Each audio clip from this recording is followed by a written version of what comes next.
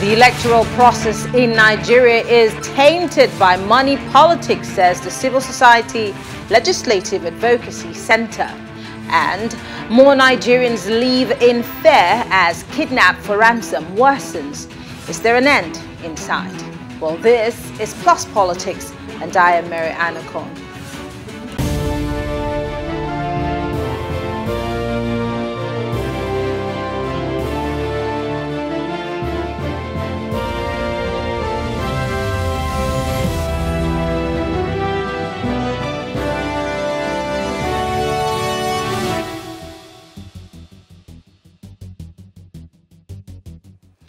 Money politics has tainted Nigeria's electoral processes. The Civil Society Legislative Advocacy Center has stated this. Executive Director of CISLAC, Auwal Rafsanjani, said this, stating that if left unchecked, it will jeopardize the democratization process and in turn prevent electorates from reaping the dividends of democracy. It was stated that this was a problematic situation because the electoral process in itself is often compromised, resulting in elections not being free and fair. He urged Nigerians to put a stop to the ugly practice.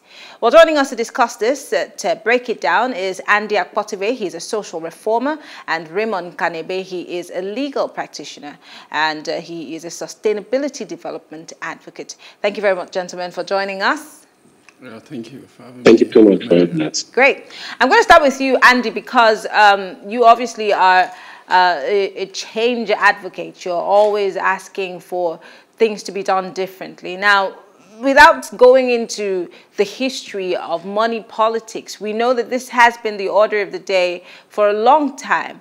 But the question is, why are we still practicing this in the 21st century when the whole world is ahead of us and asking for accountability? How do you get good governance? We're also asking as a group of people for good governance. Let's not forget October 2020 of 2020, when Nigerian young people streamed into the streets of the country asking for an end to a rogue police arm, also asked for good governance, and we all know how that ended.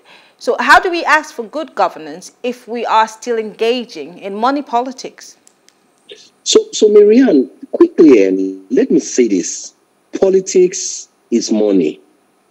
And without money, you cannot do politics. Politics is money everywhere in the world. In the UK, in America, politics is money. But you see, what's different is that these monies that are spent in those other crimes are spent in line with the status. They are spent in line with the law. They are not just spent arbitrarily. They are not just collected or given out of context, if you permit my use of the word. But you see, in Nigeria, monies are spent because of the fact, monies are spent the way they are spent because of the fact that we have weak institutions. For instance, INEC has the responsibility to also police the money trail, police how much is spent on campaigns. INEC has responsibility to take people to court that have committed one electoral infraction or the other. INEC election in Nigeria. Do you think that this same INEC would be able to discharge these responsibilities exactly as we want? And don't forget, life is all about actions and consequences. People will do certain things that they know that they would do, and they can get away with it. They can get away with blue murder in Nigeria because of the fact that we understand that the institutions are weak and the institutions will not be able to check it. So if we come here right now, if we are here discussing money politics in Nigeria, I want to say to you, for the first reason that our institutions are weak, we would not be able to attend to. Then secondly, there is poverty that is pervasive all over the land, from the north to the south to the east and the west. Nigerians are poor. They are poor, they are starving, and they are hungry. And do not forget. And Andy, that poverty you're talking about was necessitated by bad governance And could we have also played a role in the poverty that you're referring to, that we're going through today? Yes, Marianne, you are absolutely correct. So is that really? So is it also a basis? Should that be an excuse of sorts for vote buying or money politics and the way the system is?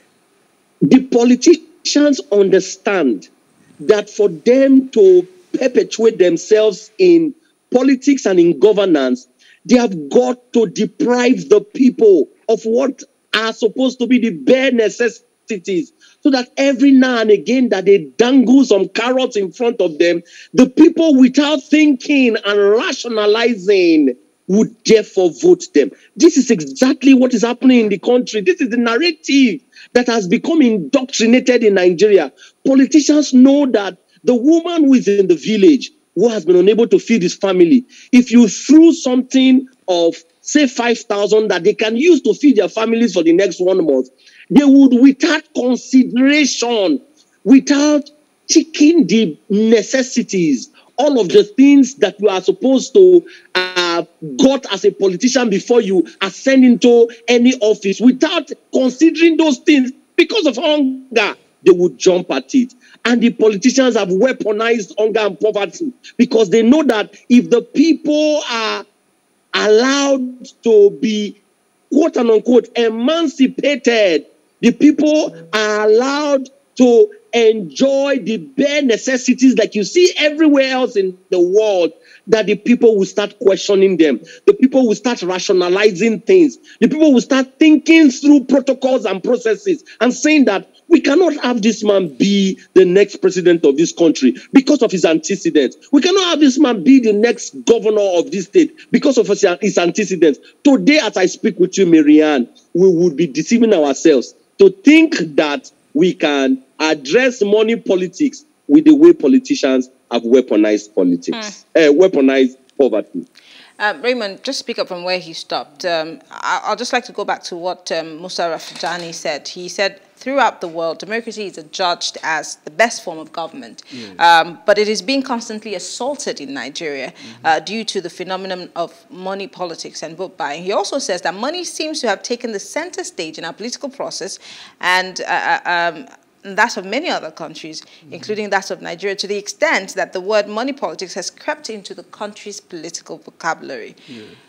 We keep making, we listen to radio stations, we hear analysts like yourself and Andy waxing lyrical and speaking about these same things and saying, if you sell your votes, the next 4 years, you're going to be grinding your teeth. And we still go ahead and do it. And half the time, the people you see doing these things are not necessarily people who have no idea about how the political process works. So really, are we not the problem of ourselves? If we, in one breath, are asking for a change in government, or we're asking for our government to be more accountable to us, and then in the other breath, we're taking money and saying, hunger no go kill me. Are we ready to have that conversation? Yes, I get you. Thank you. That is actually the point. There is a demand and a supply side to the whole monetization of the political process. It has a demand and a supply side. On the supply side, you have the politicians, you have the political parties, and the political gladiators. On the demand side, you have the electorate, the masses, Nigerians who are in the corners of this country. You understand? So both sides are involved in this, what they have called vote trading. So the thing is this, as they say in the Lord's Prayer, give us this day our daily bread. The average Nigerian, his idea of dividends of governance is not the way it ought to be. The dividends of governance in terms of good roads, he pays his tax, he has lights, affordable healthcare, and all of that. It doesn't operate that way. For him, the idea of dividends of democracy is what he can get in the moment, spontaneously. Whatever made the average Nigerian begin to think that way? Yeah, because disillusionment. Over time, we have seen that politicians come to the campaign stalls, they say all kind of things, they are voted into office, then those campaign promises don't translate into actions. So the electorate, if you notice, in the last 3 or 2 cycles of elections, Nigerians refuse to participate in the electoral process. They refuse to come out and vote. And they'll tell you that, what am I going to vote? My vote will not count.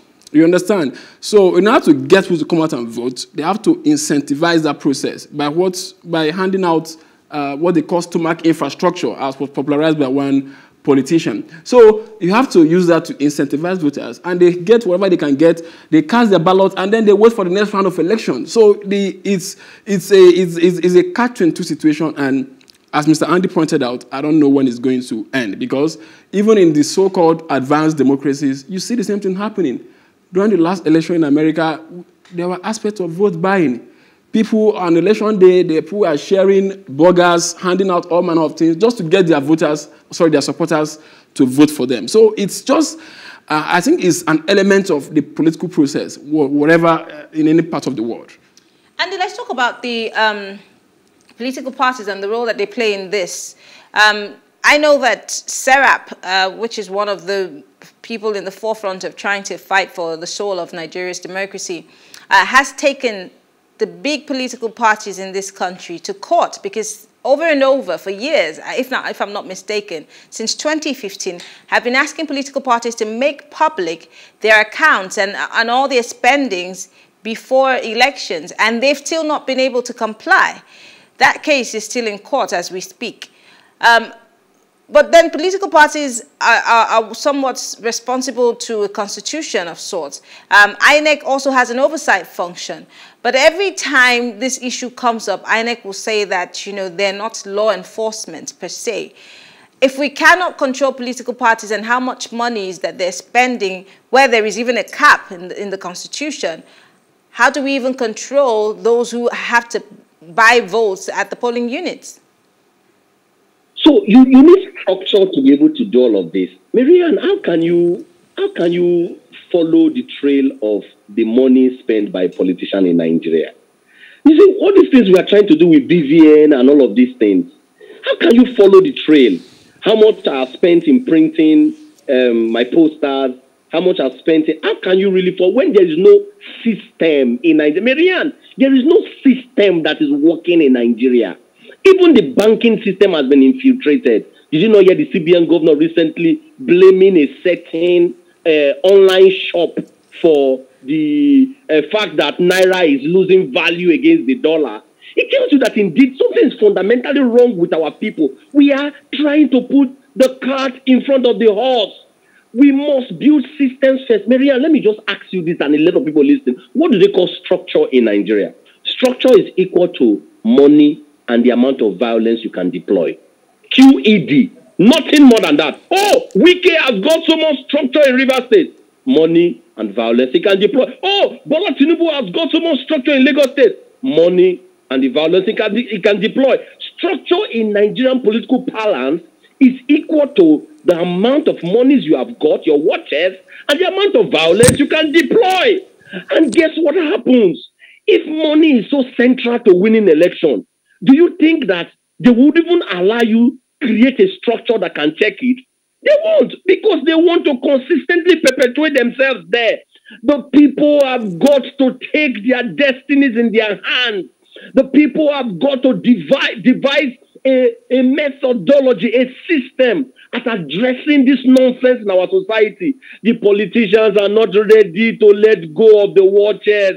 They are not ready to let go of the booties. They are not ready to let go of the monies that they are enjoying from this nonsense that we are in this country. So you and I, Marianne, we need to start conscientizing the people that if we wait for the National Assembly to plug the holes... We've been having these conversations over and over again. It's not just me. We have had conversations like this.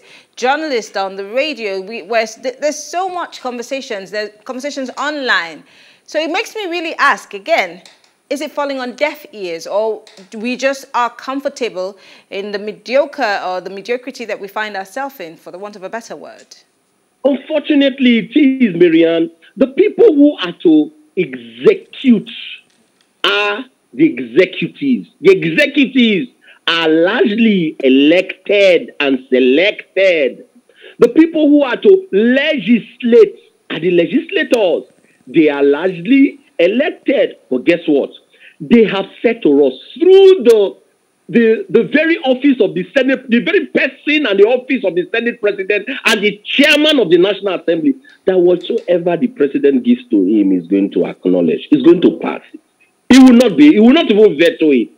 It tells you that there is some collaboration between the executive and the legislature to keep Nigeria in this hole. And I make bold to say this. There's some collaboration between them. Otherwise, people should have been thinking about concrete steps. For instance, so that it doesn't sound like Andy is just criticizing. Why do you not want to unbundle INEC? How can you give INEC, one commission, that responsibility to police electoral infractions, to conduct elections, to pursue and to follow the trail of monies that are spent, together with some other very, very complex responsibilities that are given to them, and expect that INEC is going to perform and perform very wonderfully around these roles? The truth of the matter is that the Nigerian politicians, they want to keep us this low because they want to perpetuate themselves in office. When they are done, they then bring their sons or their children. When they are done, they then bring their girlfriends. When they are done, they want to perpetuate themselves in offices so that the average Nigerian is going to remain small. Marianne, do you know that an average Nigerian politician is not even thinking Nigeria? Let me break it down. His children go abroad to receive education.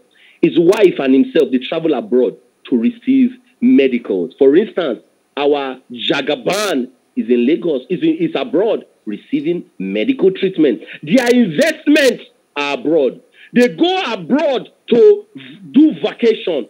Everything about them is outside of this country. How then do you think they are going to want to fix your country? Nothing about them is about this country. The children are educated abroad. They buy clothes abroad. They go abroad to do shopping. They go abroad for medical tourism and everything. Okay. Do you think they are going to look at you and I here in Nigeria and want to better our laws? They won't, unless we are ready to take it by ourselves. Okay, the Bible says the kingdom of God suffered violence, and the violent take it. Let me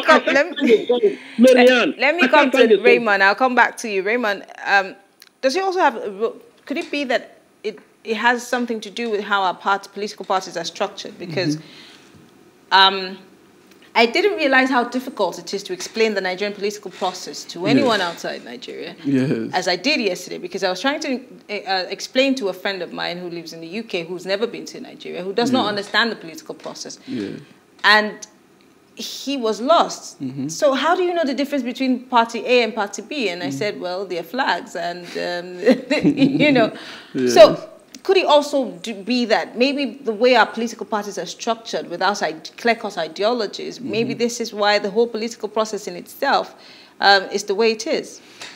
Well, if it has to do with the issue of the bastardization of campaign finance and funding, I don't see how it's turns on the lack of ideology in our political parties, because... But why do our political parties not have clear-cut ideology? I think there's someone says that at the level of our politics, that we don't have the luxury to be breaking heads over ideology A or ideology B. At this level, the average Nigerian wants just the basic things of life. So any political party that can deliver on good roads, healthcare, education, just those basic necessities, it suffices. We don't even have the technical abilities, the technological wherewithal to engage in such kind of upscale ideological politics that we see in the UK and America. Are you saying that we do not have what it takes to hold on to ideologies? If we say that we're Labour, we support Labour, or we say we're progressives, or we say we're liberals, you're saying that the average Nigerian does not have the capacity to comprehend that kind of ideology? Well, you see, at the end of the day, the governance process is all about delivering dividends of governance to the people, right? So whatever ideology you want to actually and hang on to, it must translate into dividends of governance to the people you claim to govern. So I don't see it as a function of lack of ideology, as much as it is a lack of governance in the real sense of it. Let's talk about those who want to break into these political parties, because it's become a boys' club of sorts, and you have to either have a godfather or belong to something to be brought to the table. Yeah. And there are, whether we like it or not, people, men and women who are very intelligent, who have what it takes to run this country at whatever level, that are unable to break through. So how do those people get access into these political parties? Because one minute we're saying we want people to join political parties, be card-carrying members, but then there is a brick wall of sorts that you have to hammer through. So how do we break through, especially for young people? We have the not too young to run bill, but what does it do for us? So the thing is this: in principle, it will appear that the gerontocratic political class wants the younger people to participate in principle. But when you look at it in the real sense of it, you see that there are structures, there are barriers, like what we're discussing now. So it's a window dressing. Yeah, so what we're discussing now, the limitation that has to do with to fund any political ambition. It's a whole lot of money. You can imagine in the proposed amendment to Electoral Act, the campaign to run for office of president, it has been jerked from 5 billion to 15 billion. If you want to run for office of governor... Do you not think that that's deliberate by the big boys and the big boys club to keep certain people out because they want to continue? They are the ones who can afford that. Yeah, the average Nigerian... in a way, it's part of it. But when you look at it in the real sense of it, if they should write 5 million naira there, we know that they spend way more than that in the real sense of it. So I think it's also a function of the National Assembly being realistic, knowing that we spend way more than this money to fund this particular office. So why should we continue to deceive ourselves? Why not just get the numbers up there and then try to enforce spending to the limit that has been pegged in the Electoral Act? So, as I was saying, those structural limitations are barriers that will prevent young persons to actually aspire to those offices. But that notwithstanding, it's one thing to not have money to finance your elective or political ambition, but you have got to participate in the political process first. So young persons, as much as we want to enter into elective offices, we have to enter the political parties, register, become card-carrying members, participate, attend meetings, attend workshops. You understand? While you are doing that, you are building a network. Because even in other crimes, you have to raise funds to actually run for office. You have to raise funds. And the last American elections... But you see, in that instance, you do not feel the pressure to be corrupt, to steal, because the monies that you're raising is the citizens that are coming together because they trust that you can deliver. And they are properly managed. There are fund managers who generate these funds. So put that side by side with what we have. There are lots of question marks around. Of course there are, but like I said, it shouldn't be a reason for young persons not to just to walk away. We have got to participate, build those networks, so that when you want to run for an office, you can have people to walk up to who can help you generate funds, so that you can be able to give those who are already there a run for their money. Well, this conversation cannot stop here. We will continue to have it because, you know, the election season is upon us. But I want to say thank you, Andy Akpotive and Raymond Nkannebe, for being our guests. We appreciate it. Thank you. All right. We'll take a short break, and when we return, we'll be talking about the kidnapping and banditry in the country. Of course, there's a report talking about how it's been increasing and how it's become a big business of sorts. Stay with us.